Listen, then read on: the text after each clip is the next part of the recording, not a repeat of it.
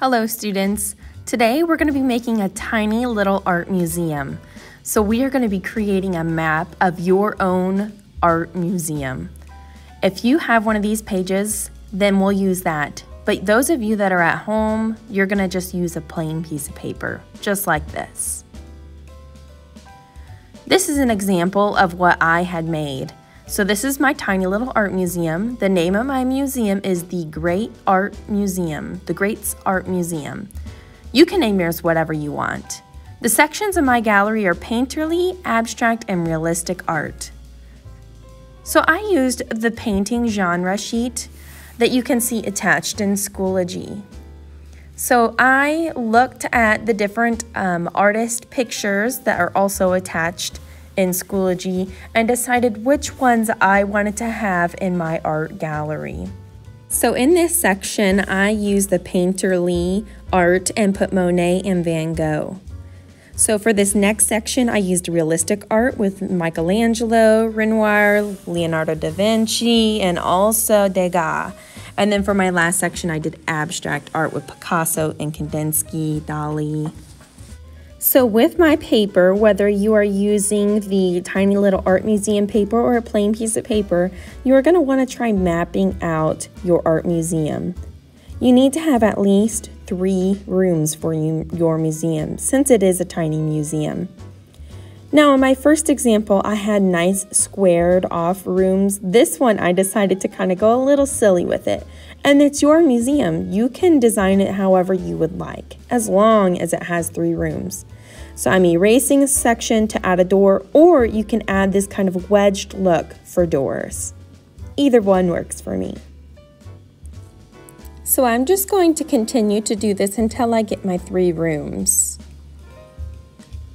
Make sure that you add doors on each of your rooms. This one's going to have 2 doors. Once you have all 3 rooms set up, you want to number each section so I know each section and what is going to be in those sections. Now I need to decide what is going to go into my art gallery.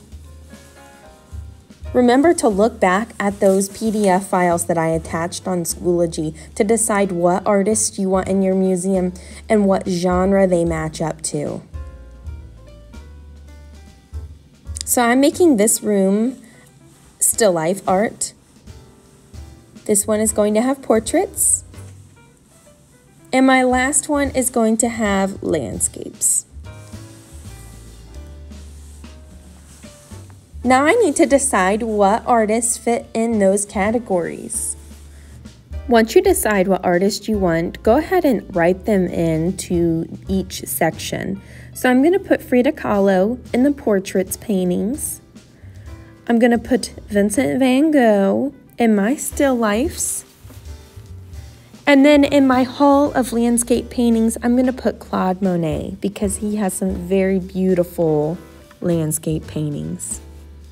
Now I'm ready to give my museum a name. I'm going to name this the Museum of Genres. Next, you want to add the sections of your gallery. You want to tell me what each section is. So I'm going to put still life, portraits, and landscapes because that's what makes up my art gallery. If you really feel like it, you can add some color, but you do not have to. I'm just going to outline my sections so it kind of makes them stand out a little bit more. But again, this is just optional.